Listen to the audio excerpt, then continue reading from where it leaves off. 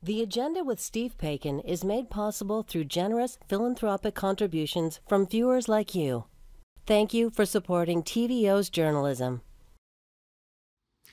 Almost 1.5 million Canadians who contracted COVID face lingering symptoms, sometimes debilitating ones.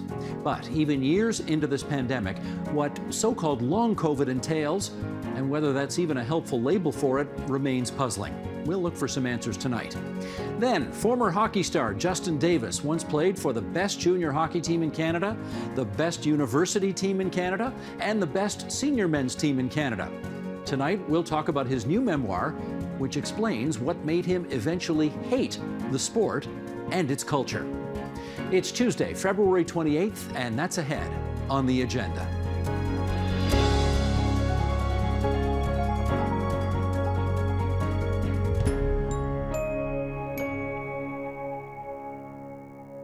According to Statistics Canada, about 15% of all those who contracted COVID-19 experienced lingering symptoms 3+ months and longer after the initial infection.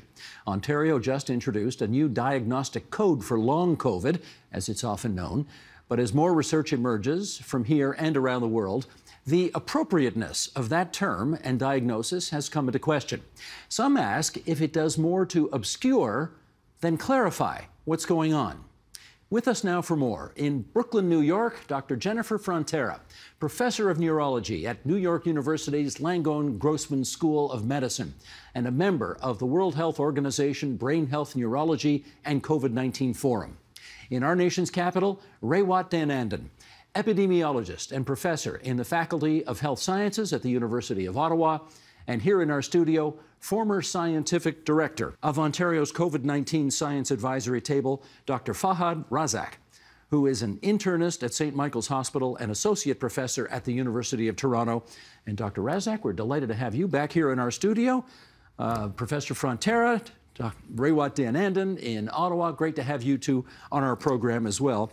Let me start with just some stats here to get us started here.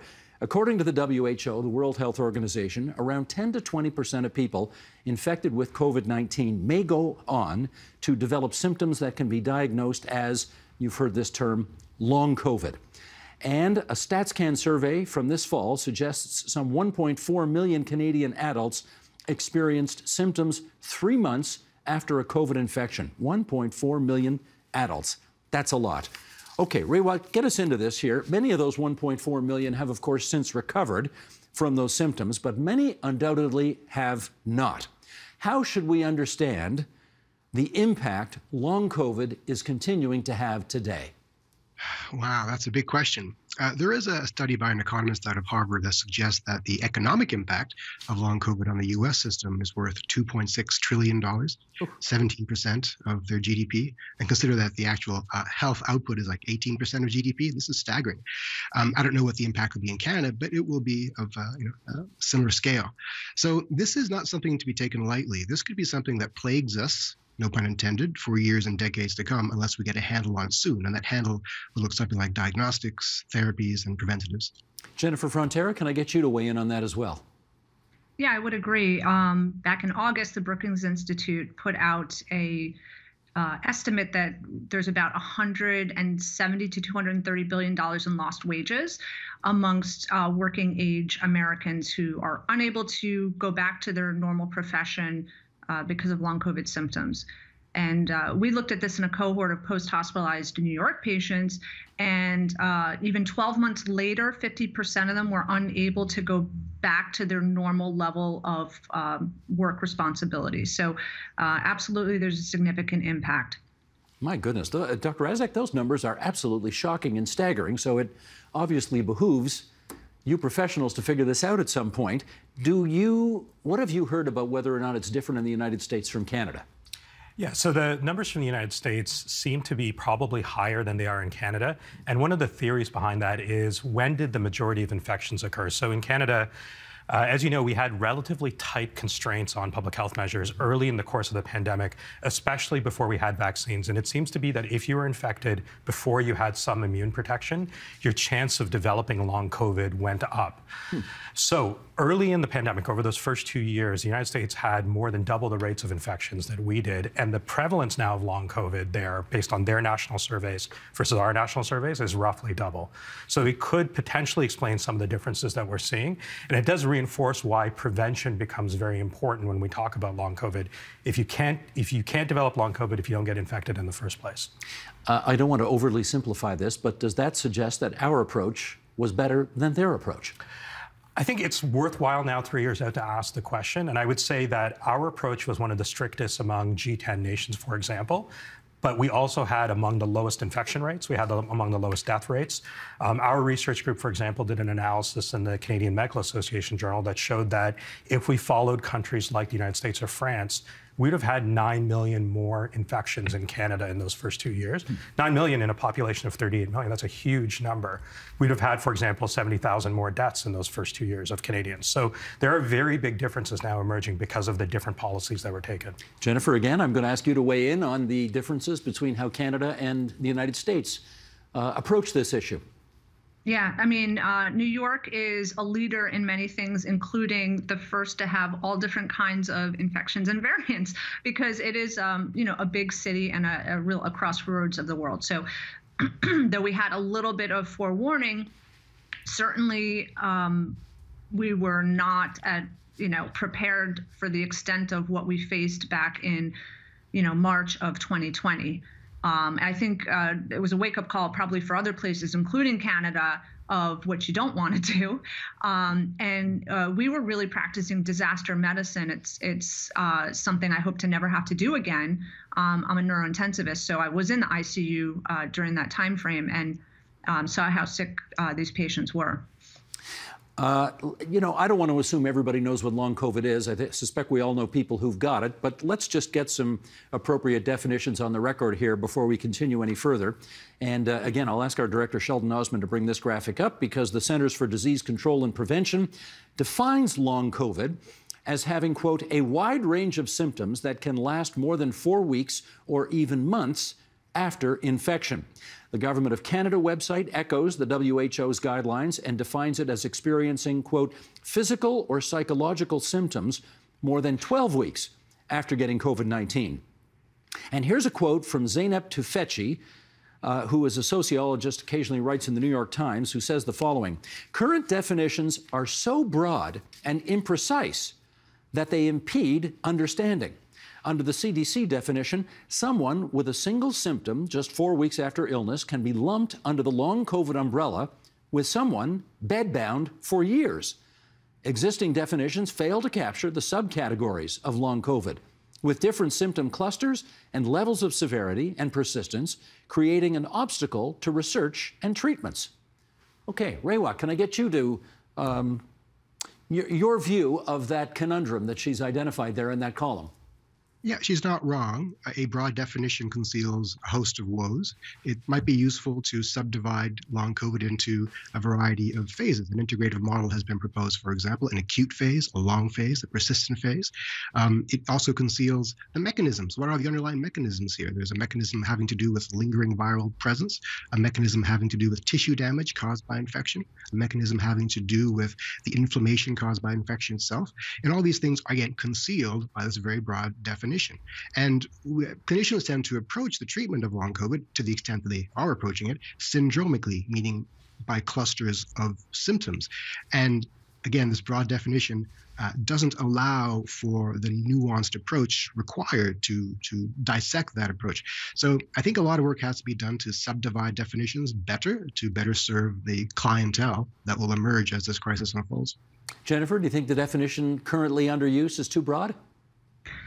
Yeah, I mean, I think it was a pragmatic solution when there's no biological markers for what people are experiencing. And certainly the umbrella of long COVID is very heterogeneous. We looked at this in our population, and others have also, to look for clusters or how do these people group together. It seems like, there's a group of folks that have primarily pulmonary issues, group of folks that have primarily neurologic issues, headache, brain fog, et cetera. And then there's a smaller subset of people, at least in our experience, about 15%, that had a lot of symptoms, a median of like 17 different symptoms, with prominent anxiety, depression, and other mood disorder type symptoms. And you can actually cluster these people in terms of how they respond to therapies as well. The good news is that the people that do have a lot of symptoms report a very good response rate when their treatment strategy includes approaches to anxiety, depression, and other mood disorders. I think this just speaks to the fact that we have to have a holistic approach to these folks and not just treat one symptom at a time, but look at the whole context of what these people are dealing with when they come into our post-COVID clinics. All right, let me follow up on that with you, Fahad, in as much as, can I use this analogy here? We don't really talk about cancer anymore. We talk about, liver cancer, brain cancer, lung cancer. Should we be looking at long COVID in the same way? We need to define it more specifically. I think that's exactly right. And I would say as a clinician who sees patients with long COVID in clinic or in the hospital, our response in medicine a lot of times when we don't understand something clinically, we don't like treating it because we don't understand what's causing it. We don't understand the spectrum of what can present in front of us. And I think long COVID presents us with that kind of problem. It's hard to treat something when you don't even know how to diagnose it properly. And so when you talk about cancer, you don't just treat cancer. You treat a prostate cancer, you treat a breast cancer. And I think long COVID is like that in many ways. You have to think about the symptoms that people are presenting with, try and address those symptoms, even yet as we don't understand that underlying cause. And, I think the symptoms can be very, very severe and very hard to treat, and especially in Canada with our constrained healthcare system. This is not an easy blood test. It's not a heart attack where you send someone for an ECG and a blood test and you've made your diagnosis. It is meticulous information gathering. It takes a lot of time. There's a real human interaction element, but we're dealing with a system where in Canada, 5 million people don't have access to regular primary care. So who is going to do that meticulous data gathering to get to the diagnosis? It's a real challenge. That's a great question. You got an answer for that? Well, you're seeing that investment now come in, and I think the investment that comes in federally and provincially, for me, the belief is that primary care is the backbone of a well-functioning healthcare system, not just because of long COVID, but long COVID is going to be one of the major draws on the system. If you speak to family doctors now, when patients come in with long COVID, the typical appointment time may be 10 or 15 minutes for a patient. For a long COVID patient, first presenting, that's crazy. You can't get to any part of the history in 10 or 15 minutes. And so our need to reset the system in terms of capacity, the ability to dedicate more time to these assessments, that's part of why this investment is needed now. I think Dr. Danielle Martin just fell in love with you. That's exactly what she would say. Friend and colleague, yeah. If she were here, she'd say the exact same thing. Raywat, the analogy of cancer, do you think it works in this case? It does, but I prefer the analogy of tobacco. So smokers have a variety of bad outcomes: diabetes, emphysema, lung cancer, cosmetic staining on their teeth. If we were to just approach the symptoms, for the cosmetic staining, you see a dentist; for the emphysema, you see a lung specialist; for the diabetes, you see an endocrinologist.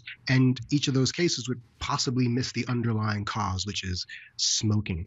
So I think ultimately we're going to need long COVID clinics in major urban centers that can integrate a variety of specialties to approach these conditions from an interdisciplinary perspective. And I would echo what Dr. Razak just said about the family doctors struggling with this. What we also need is billing codes, specific billing codes in Ontario for family doctors to be able to apply them and have more time with these individuals who present to them.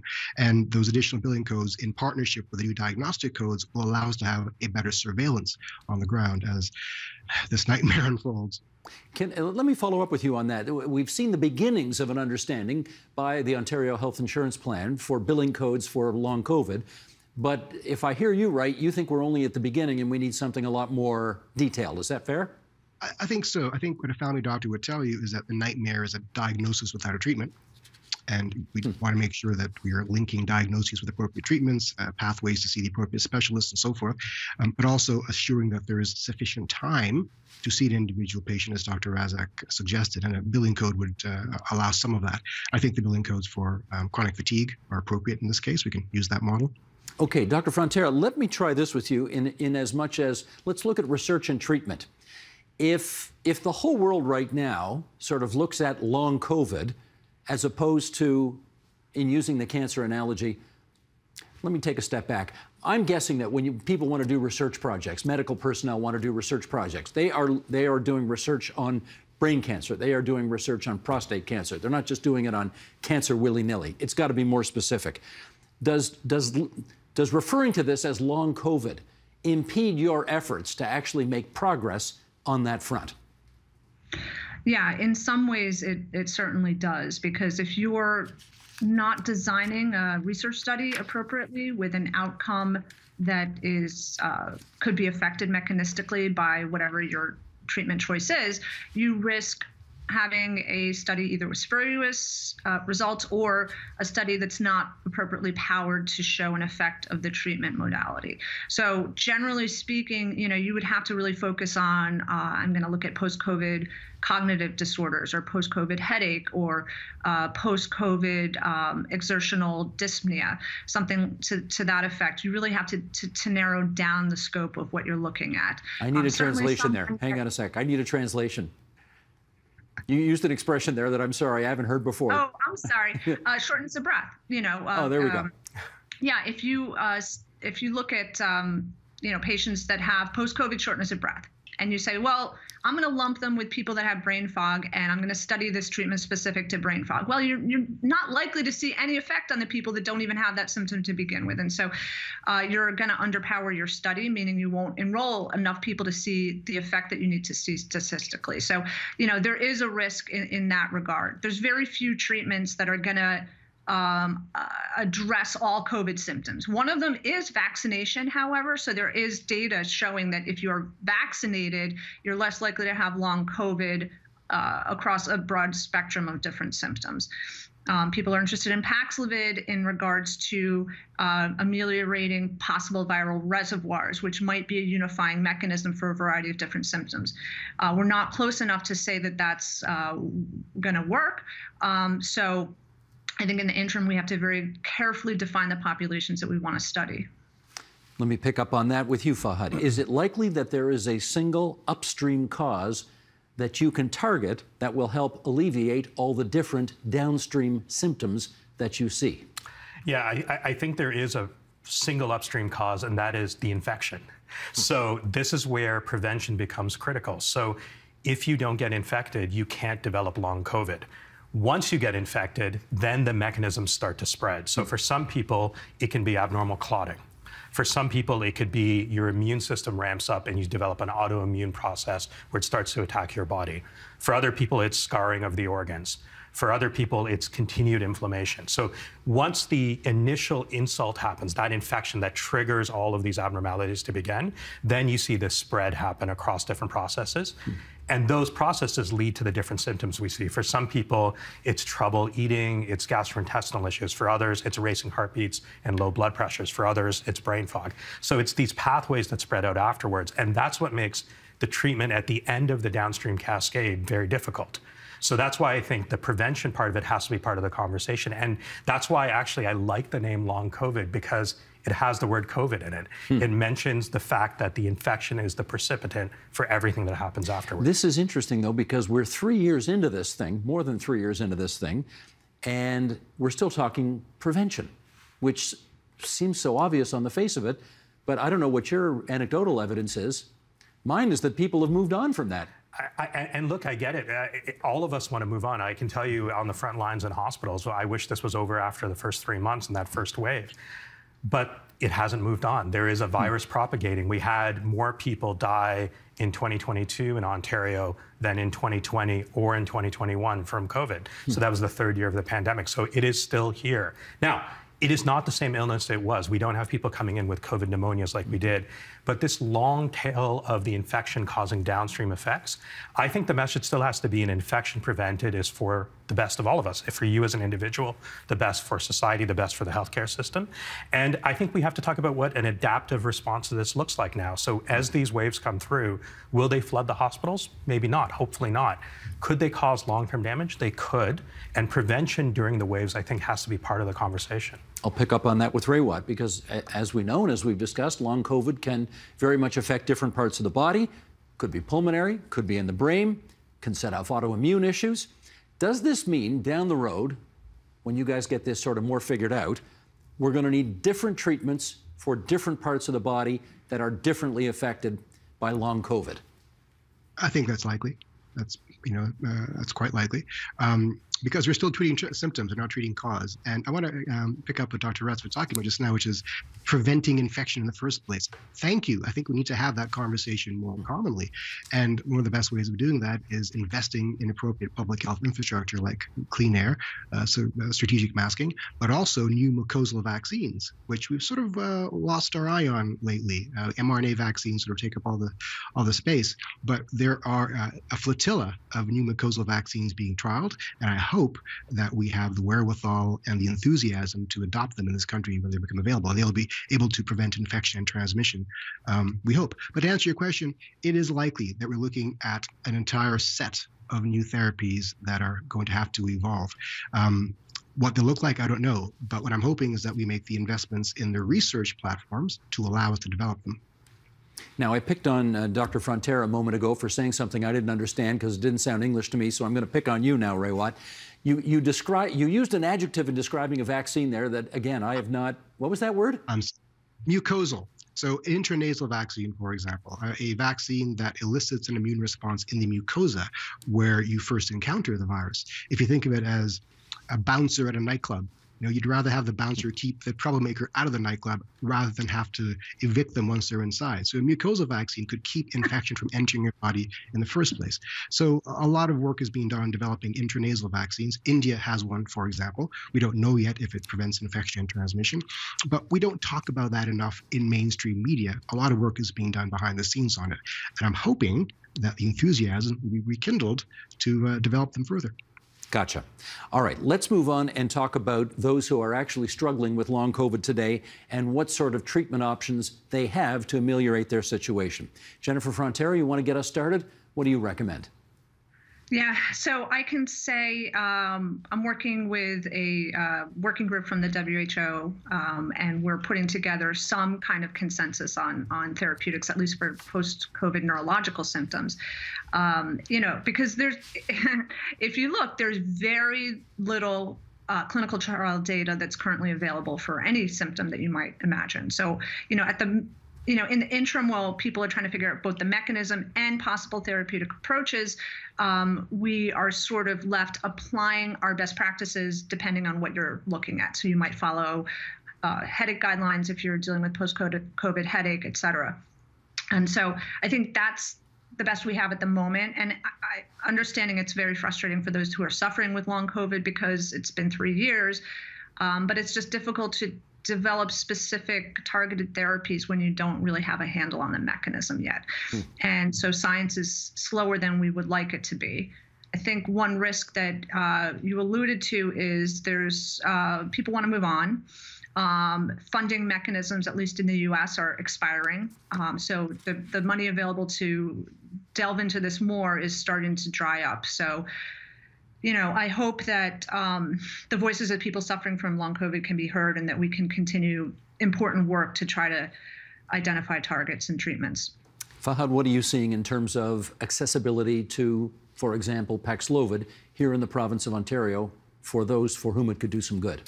Yeah, I think access to care in general right now in Ontario, and this is Canada-wide, this is not blaming Ontario, for patients with long COVID is very, very poor. So people are waiting 6 to 12 months at least now to get into some of our specialist clinics. There's very few of them. People are desperate. Every time I do, a show like yours, I do an interview, I get back to my office and there's voicemails waiting for me from patients who are desperate to see somebody. Please help me. I haven't been able to get an appointment.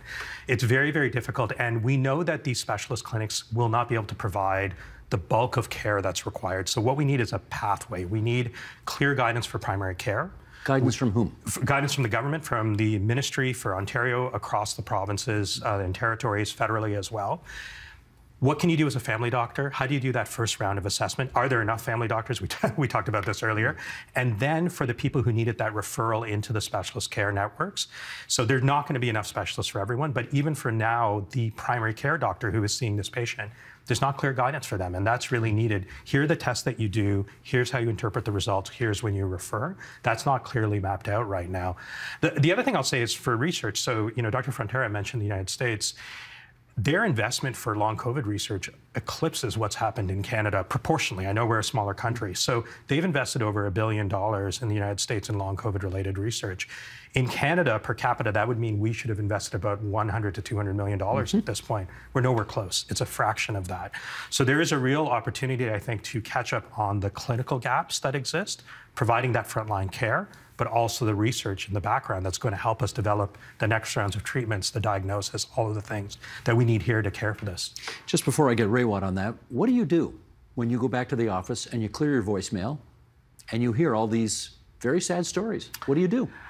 I mean, there's not a lot I can do. So I call back whoever I can, or I email back whoever I can, and I say, here's the clinics that I know of that are in Ontario, but there is a long wait list. We're talking about 6 to 12 months. If you are a parent who is having trouble keeping your job because of long COVID, or having trouble caring for your kids, if you're a student who's having trouble going to school after developing long COVID, 6 to 12 months is a lifetime to wait in order to get that treatment in place. And remember, the treatments are not miracle treatments. We're talking about symptom control to the best of our ability, and often highly, highly imperfect. So there is not a great solution when you hear these stories right now. They're heartbreaking, but there is not a great solution.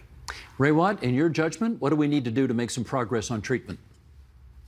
Well, this is a public policy show, so let's focus on what we could do in terms of public policy. We could fund research, absolutely. We could create better billing codes, absolutely. We could create dedicated and research chairs. We could increase vaccine uptake. So vaccination reduces the risk of long COVID by about 15%, according to some studies. And with each additional booster, it may even be better. So booster uptake in this country is quite poor. We could increase that. We can make eligibility for the bivalent vaccines wider and reduce the likelihood of becoming infected in the first place. You look into mucosal vaccines as well. We can develop long COVID clinics in urban centers so that we have the interdisciplinary expertise waiting for individuals to not just get their 1 or 2 symptoms treated, but get the host of all their underlying conditions addressed as well. We can develop clinical guidelines for family doctors and other specialists to assist them in how to, again, deal with these patients presenting anew with a host of new issues. So a lot of work needs to be done. Government has to take the lead on this, both provincially and federally, and has to do so in partnership with the various medical colleges. Let me do a quick follow-up with you on that, just on one thing that was on that list, long COVID clinics. If, for example, the Minister of Health decided today that she wanted to create new long COVID clinics, how long would they take to set up? Oh, I have no idea. One could do a quick one inside a hospital in a matter of a couple of weeks, pro tem, but a permanent sort of system, possibly months. But I pull those numbers out of various ethereal orifices, so do not take them to the bank. Okay, I know we don't like too many fancy words on this show, but even I understood what you meant by that one. Very good. Okay, how about in the United, I mean, we just heard a second ago, Jennifer, that the United States has really made a commitment to studying long COVID in ways that are disproportionate beyond the size of our respective populations compared to Canada. When do you think you will be able to get a handle on this issue as it relates to American patients who are suffering from it? Yeah, so the Recover initiative, which is, I think you referenced to some extent, is the $1.15 billion appropriation from Congress to study long COVID. That's a multi-pronged study across different age groups, children, adults, autopsy studies, electronic health record studies, et cetera. And that's been going exceptionally well. And I think, at least in the adult cohort, for example, there's like 15,000 people that have been enrolled. It's a longitudinal study. I think it's going to be ripe for actually harvesting and that data and publishing it in relatively short time frame. So I think that's going to be substantially helpful. There's also mechanistic components to that grant. And the NIH is also sponsoring a clinical trial, which will be Paxlovid for long COVID. And so that's on its way to being up and running. So I think, things take longer than we would like, but we're making good progress towards at least exploring different therapeutics and mechanisms in the U.S. Fahad, are you hearing stories in your circumstances where people are essentially putting together their own, people are on the internet and they're doing their own diagnosis and they're coming up with their own treatment plans now. You seeing much of that out there? Yeah, hearing about it for sure. And look, I don't blame people. So there's not there are not well-established treatments for this condition right now. Of course, I would say as a clinician, be safe, speak to your family doctor if you have access to one, or your clinician. Do things that at least can be monitored, and people make sure that what you're using is a safe product, and trying to get a sense of, with logs of symptoms, whether you're seeing some improvement over time. But look, in a vacuum, people will do desperate things. And there's clearly a vacuum right now in terms of available resources relative to the demand that's in the Canadian population and here in Ontario. And in those circumstances, you see this happen. We've seen this happen in medicine before when people don't have access to care. So I understand why people are doing it. I'm hopeful, as Dr. Frontera mentioned, that some of these trials that are looking at Paxlovid or other medications will start to show benefit, but it's going to be a slow, painstaking process. And right now, the best we can do is to match every patient who has need to a clinician who can do the long, slow work of monitoring symptoms and trying to get a sense of what's working and not working. I'm going to toss you a softball question here. What's the status of the science advisory table for COVID-19 for the province of Ontario? There is no science advisory table. Exactly. So who needs to get this message in order to have things happen? Look, we do have a strong clinical infrastructure in this province, and so I value the time of what we did in the science table. I hope it helped, but there are structures in place. So, I don't want to pretend that there's not structures in place. Public Health Ontario, the Ministry of Health, Ontario Health, there are structures. Now, look, the challenge with long COVID is that it spreads its fingers over multiple areas. So it is a challenge for primary care. It's a challenge for acute-based care. It has multiple areas that it's going to draw on the system. One of the things that Zeynep Tufekci said in her long piece in the New York Times is that recognizing that cancer, as an example, required the pulling together of the system in many ways. They developed the National Cancer Institute in the United States. Do we need a parallel kind of body that's looking at post-viral syndromes or post-infectious syndromes in general, of which we care a lot about long COVID right now, but obviously there's many precedents in healthcare, in human health, where infections acutely, then downstream, lead to all of these other side effects. So do we need something to pull all of those threads together into one institute that will connect all of these parts of the system? That is a great question, and since we have a minute left, I'm going to give it to Ray Watt to give the answer to. What do you think? Yeah, specifically we need an institute for long COVID, but a post-viral syndrome institute is not a bad thing. In addition, I think we need to reinvest in medical school education. We don't really teach a lot of post-viral issues in medical school. So I think we're looking at a reimagining of how clinical care will have to evolve in the coming years. If anybody from Public Health Ontario or Ontario Health or the Ministry of Health or any of the other numerous institutions that are sort of keeping an eye on this story, if any of them watch this show, you three have given them all a great to-do list of where to go going forward. Are you hopeful that something's actually going to happen here?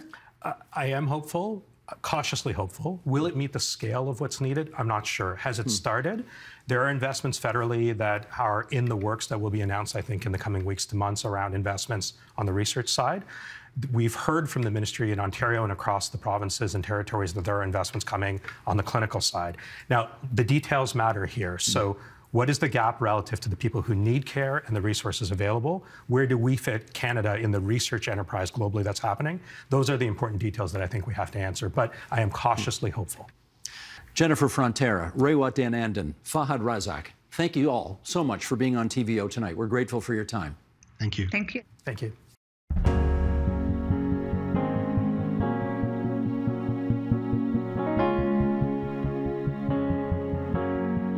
Hockey may be Canada's game, but some really ugly stuff has come out over the past few years about hockey culture that doesn't make anyone proud. Justin Davis considered himself lucky to rise through the ranks all the way to play professionally, but after he'd finished his run in the game, he came to see it quite differently. He writes about that in his new book. It's called Conflicted Scars, An Average Player's Journey to the NHL. And Justin Davis joins us now. First of all, welcome. It's great to meet you. Great to have you here. Glad to be here. The first thing I thought of when I saw the subtitle of your book is, you are not an average player. You know that, right? Yeah, I think it's you're taught to be humble when you play. So the higher the level you get, you realize maybe you weren't as good as the other players. So you see yourself as that player, and you don't recognize you may be better than the other. You may be, Justin. You may be better than the other. You're one of the top, even though you were not Wayne Gretzky, right. You are one of the top, like 0.000001% best players in the world. You are. Yeah, and I guess the book's here to remind me of that, but yeah, it's definitely been a journey. Here is what you write in the book, and I must confess, I have read a lot of hockey books, and I have never read a line like this before. You write, "The truth is, I think I hate hockey. I hated hockey at many points when I played. I hated it at the end of my career, and I think I hate it now. The game of hockey is broken. It leaves scars inside us we keep hidden, and only now am I ready to talk about it." You are how old? 44. How come only now? I think when you evaluate yourself as you get older, I think you bury a lot of things inside. And as my son started to come the age that 16, 17, when I went through a lot of the stuff that I'd buried deep inside, I realized that the reason I carry so much weight and anxiety and bouts of depression and my body hurts when I wake up is because of hockey. And even though it gave me the profile and the fame at times that it did, I hate the fact what it's done to me and where I'm going through some things I'm going through right now. Even with all of, and we will get into some of the details, I read the book, it's shocking what you've been through. Any concerns about saying out loud what you have said out loud in this book? Oh, of course. I mean, when I wrote it, it was like, you're always taught what's said in the room stays in the room. So when I wrote the book, it was initially just to my kids, and so that they knew who their dad was in case memory issues kept popping up along the way. And you got 3 kids, 2 teenagers, and 1 who's almost a teenager. Yep, you got it. And so it was just kind of a story to them that I thought nobody would see, and in 15 years, maybe we pull it out of the drawer and I give it to them. And so of course there's a fear as soon as someone says we're going to publish this and people are going to read about your life. I'm a teacher, so when I walk down the hall, kids I teach know some of the horrors or things that I grew up with and some of the things that I've done. But the feedback's been fantastic, and teammates as always have been supporting, and I've had a great avenue just to talk. I had a lot of teachers back in the day. I don't remember any who were 6'4", 2, how much you weigh? Well, we'll say 220, we'll be generous. 6'4", 220. But anyway, let's face it, there are a lot of people who have experienced in the game what you experienced. Not just the bullying, not just the hazing, not just the difficulties dealing with coaches, not just the sort of, it didn't work out, some things the way you'd hoped. But they don't say out loud they hate hockey. Why do you think your experience might be different from theirs? I think I just hit a point where I'm just comfortable with who I am. I got together last Friday night for wings with a couple former teammates, and we had no problem sitting around the room talking about some great stories and things that happened. And the book's been a great avenue for us to talk about the bad things that happened. So now we're talking about that behind closed doors, and it's opened up some eyes of what happened to us. So I think it's been good that way, and people are just starting to talk. But I think we're all afraid to expose things. And I said I'm 44 years old, and I talk about a coach in the book, and I got a phone call from him wanting to talk about some things that had been written. And is this one of the coaches you named or didn't name? I didn't name, but I sat there as a 44-year-old, 3 kids and a teacher, and I was afraid to take the phone call because I still kind of had that fear inside me. So when we talk about why we don't talk, I think we're still feel like we're under control of some of these people, and it's only now that we're starting to feel comfortable with ourselves. Well, let's go back and tell a bit of the story, and then people will get a better understanding of why your feelings about hockey are so mixed these days. It started, I guess, in Flamborough. Yes. You were a phenomenal hockey player. You were scoring 200+ points in seasons with 50 games. It was crazy. Racking up scoring records amazingly, and yet you said everybody hated you. Why did they hate you? Times were different back then, where small town people played hockey in small towns. Our parents didn't drive us 100 kilometers to a practice and didn't have NHL dreams when we were 5 or 6. So where I might now be playing AAA hockey, I was playing single A hockey and scoring and scoring and scoring. And I think parents are always jealous that either their son isn't doing the same things or that you're selfish and they want to bring you down to their level. So parents on the other teams? My own team and other teams. I remember I talk in the book about even at the age of 5 or 6, walking out of the arena with my head down, or going out back doors, or winning an MVP of a game and putting it in my bag and just trying to walk out to the car and meeting my parents there, just because you're embarrassed or you just don't want to interact with people in the lobby. And then I thought that was normal. And looking back, like I said, my own kid coming out of the arena, you just realize how naive you were to everything. And it is a huge chapter in my life on things I'm dealing with even to this day. When you're a 5-year-old kid and you look up in the stands and you see a hockey mom giving you 2 birds and frothing at the mouth, swearing at you, what goes through your mind? Well, I think you're just wondering, first, what's wrong with the person and why are they so angry? But I mean, you go to sporting events now and you still go to minor hockey, and there's some people that have lost a lot of perspective on the game and why their kid is there. How much of the broken aspects of hockey today would you lay at the feet of parents who just really don't understand that this is supposed to be a fun game for kids? Yeah, I mean, the majority of it, and I think the majority of these people are people who have never played the game, have never played the game at a high level, so they feel like their coach or their parents didn't put enough money in, and their kid's going to be the next one. And the more money they put in, the more time and the more pressure they put on, they're going to become Connor McDavid. But these are generational players, and I talk all the time about the best part of hockey should be driving in the car with your kids and stopping for a milkshake or a burger after the game or having conversations that you normally don't have. I mean, I have a 17-year-old son. If it wasn't for sports, I wouldn't spend 10 hours a week with him in the car, but that's something that we have. And if they make it, they make it. But if not, I mean, it's a relationship you get to have with your kids. I remember Brendan Shanahan once telling the story about how when his dad dropped him off at games, his dad would sit up in the very top row and read the paper during the games. And Brendan, I think at the time, thought, why isn't he interested? And then with the benefit of hindsight, realized, actually, that was exactly the right approach to take. Make sense?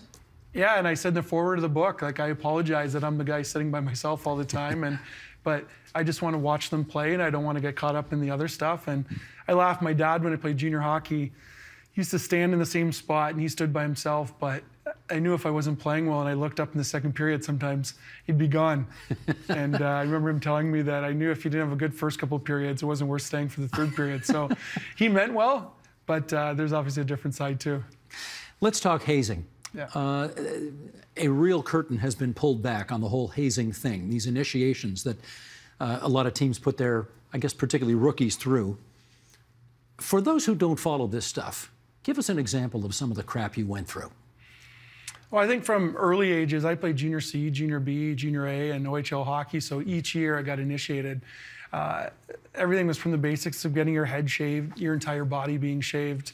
It seemed that when you're looking back on it, everything involved nudity or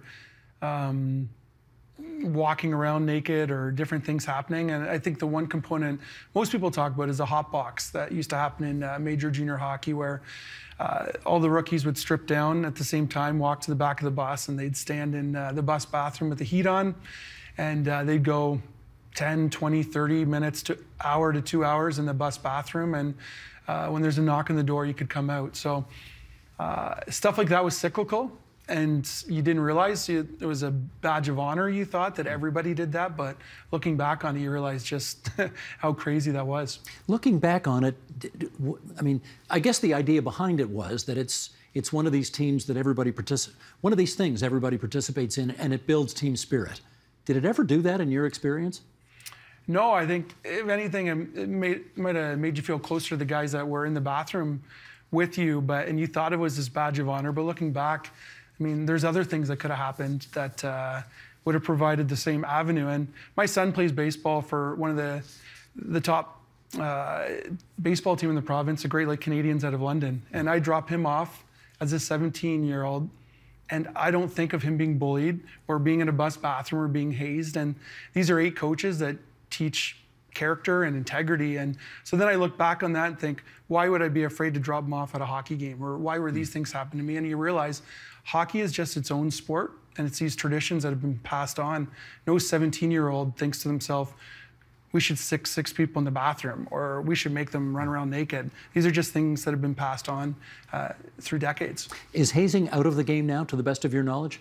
I would say at the higher levels, the CHL has really tried to take out the terrible aspects of it. But in the Alberta Junior Hockey League this past year, a captain and assistant were suspended for 14 games for hazing stuff going on. And that's what I worry about, the lower levels of things, AA hockey, AAA hockey, Junior C, Junior B. And I think it's still going on, and these are things that people say, well, you hate hockey, why are you talking about this? I just want kids to play hockey and enjoy it and be protected. I love the game, certain aspects of the game, but it should be safe for people to come and play. I'm going to share some numbers with you and our viewers here. In 2021, surveys found that 41% of families in all the major junior hockey leagues in Canada, CHL, say there's a problem with harassment in the game. 41%, compared to 19% of general managers feeling the same way. Two more numbers. 24% of those surveyed said there's a problem with discrimination in the game. 24. Only 16% of general managers thought there was. That's a reality gap. Why does that gap exist? Well, I think it's easy for the people involved to say that there's an issue, but when you're in control of the game, like we have people that run teams that are the coaches and general managers of a team. So if you have an issue, you report it to the coach. Well, sometimes that coach is the general manager and everybody's tied in. So it's easy for them to say there isn't a problem, because as a player, I never really felt comfortable going to my coach and saying, I would never say, oh, so-and-so bullied me or this was happening, because they say, we would trade you. So I think that's the issue. And that's the issue that you see in those statistics. And a lot of that's from the Turnpenny report that was released in 2018. And the CHL tried to bury that report. And they would only report about things that happened from after 2016 or 2018 when they did the report. So we're not even diving into 2010, 2012, or 2003 or way back. So these are current numbers, and those numbers are even protected. Turnpenny is Rachel Turnpenny, who's a Toronto lawyer who gets called in to investigate some of these situations from time to time. Let's talk a bit about, okay, your junior career, Kingston Frontenacs, Ontario Hockey League. Great team, great league. A lot of, not a lot, but a certain percentage of folks from that league go on to play in the National Hockey League. You got drafted in 1996 by the Washington Capitals. 85th pick, what was that, third round? I think it was fourth round then. Fourth round? Yeah. Zdeno Chara was in the third round. Yeah. So same year as the Big Z. You looked like you were on your way to the NHL. What happened to make it take a turn for the worse? Yeah, it's a great question. I mean, sometimes you show up and you realize maybe you're not good enough, and you see other players, and playing in the Canadian Hockey League, you think it's a be-all, end-all, but then you show up to training camp and there's people from Finland and Sweden and players you never heard of that were really good. But for me, my problem was I had a major concussion the year after the draft, and I had a minor scrape of the law that was something that never should have happened, but it happened. And it seems like anything bad that could have happened the year after I got drafted, and was not something you'd want after being picked. Okay, the minor scrape at the law was kind of, it's actually a very funny story. It's in the book. I won't ruin it for those who want to buy the book. But the concussion is serious business. Tell us how that concussion happened and how the team you played for at the time handled it. We were playing I was playing for the Sault Ste. Marie Greyhounds, and we were playing in Detroit. I took a late hit against the boards, and I was unconscious on the ice, and I had a fencing response. So if anyone watched Miami Dolphins game last year, their quarterback, it's where your hands kind of go stiff. And I was unconscious for 2 or 3 minutes on the ice. I was taken to the training room where I came to, and then I was put on the bus. On the bus, I was throwing up everywhere and in and out of consciousness. And they were trying to sneak me across to Canada because they didn't want to pay the U.S. medical bills. And the trainer finally, the last time I threw up, said we need to get him to the hospital. And they dropped me off to the hospital, and I got a CT scan. I had major bleeding on the brain, was rushed to intensive care, and I was left there by myself in intensive care. And the bus continued home to Sault Ste. Marie, and my mom ended up driving that night to join me. And after the fact, after I was in there for 3 or 4 days and returned home, I was given the bill for the CT scans and the care in the U.S. and was told that my contract in the OHL did not cover U.S. medical expenses. Was it 17 grand, the bill? Yeah, 17 grand. And my parents contacted my agent, Alan Walsh, who's a well-known agent that takes care of his players, and he told them that that's fine, we'll pay the bill, but we'll let everybody know how you take care of your players. I mean, that's shocking, isn't it? Yeah, and I think at the time you talked earlier about, are you afraid to speak up? I think even at the time, I I was afraid for my parents to speak up, and I wanted them to pay the $16,000 because I didn't want to lose my spot in the team and be the guy that's a problem in the dressing room. But looking back on it now, I mean, they promise all these things, and then here's someone that won't even take care of your medical bills. In your third year in the Ontario Hockey League, you're playing for the Sioux, you got a new coach, and you write, if I had to choose one coach not to emulate in any way, it would be him. You want to name him? No, I don't think I'm comfortable naming him right now, but I will say that we've talked this past year, and he's reached out and he's opened, I think, my eyes to some things that were going on behind the scenes with the general manager.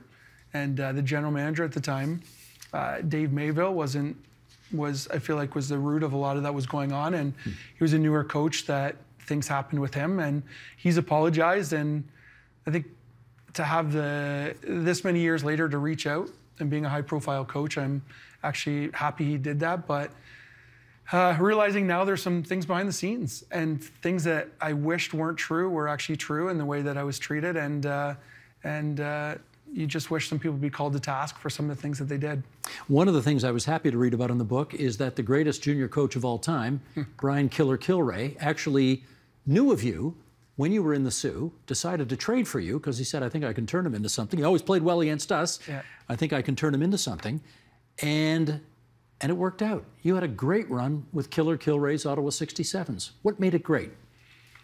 It was the first time you were treated as a human being.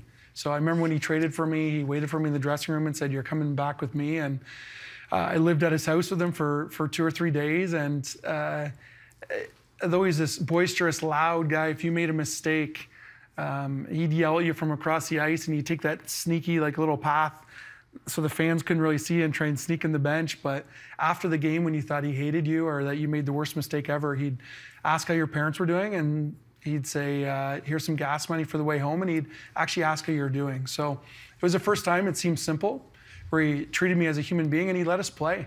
We were in the same practice every day for 2 years, but it was high-paced, and it was just creativity was expected, and he let us play hockey. What's the story about him saying to one of his players, if I beat you out on the ice, all these guys are going to have, go ahead, you know the one I'm referring to. Yeah, I mean, his best line is, my favorite line is, he'd look at you and say, Davis, I don't know if you're playing right wing for us or left wing for them. That used to be, and I still use that coaching now, but yeah, one of the guys was late for practice one day, and I remember Brian Kilray, probably 65 years old, 70 years old at the time, said, if I beat you out on the ice before you get dressed, then the whole team's skating.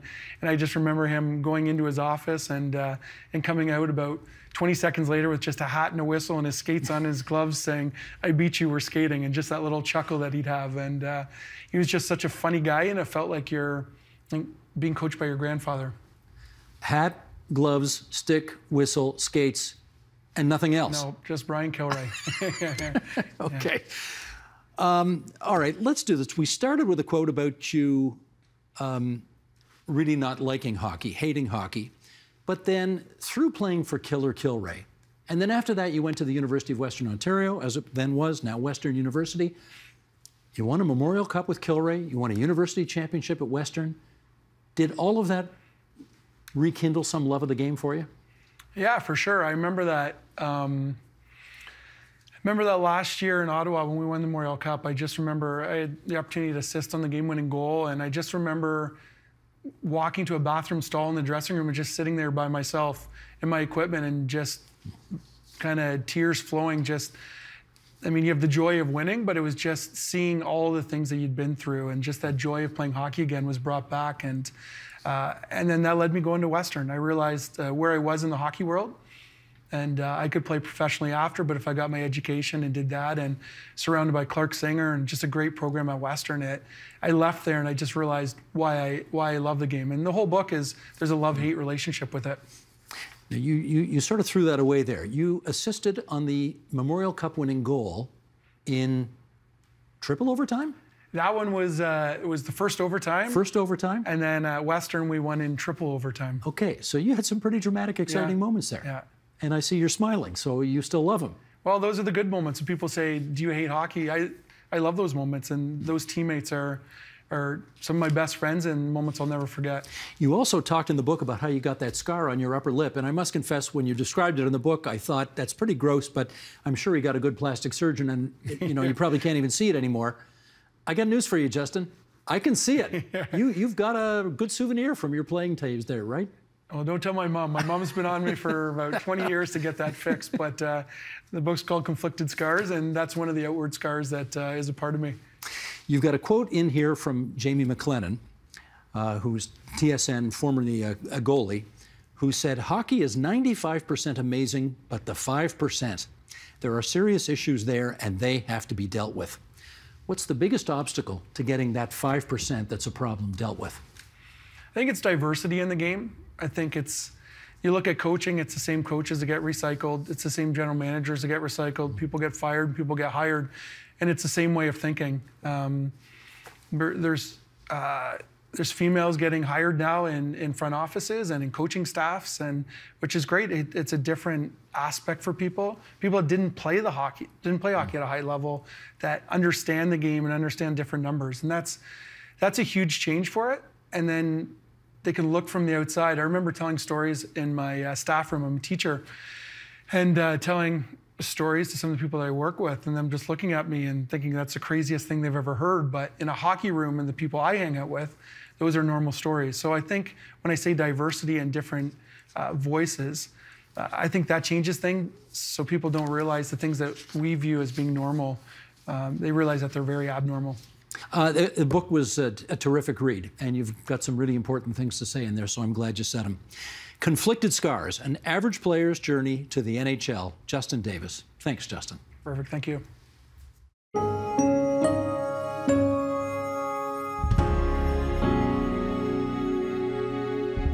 And that is the agenda for Tuesday, February 28th, 2023. Tomorrow, we'll welcome back film critic and former Saturday Night at the Movies host, Tom Ernst, to talk about his wonderful but devastating new memoir. Also, we'll do a deep dive on competition policy and ask whether monopolies are killing small-town Canada. I'm Steve Paikin. Thanks for watching TVO, for joining us online at tvo.org, and we'll see you again tomorrow. The Agenda with Steve Paikin is made possible through generous philanthropic contributions from viewers like you. Thank you for supporting TVO's journalism.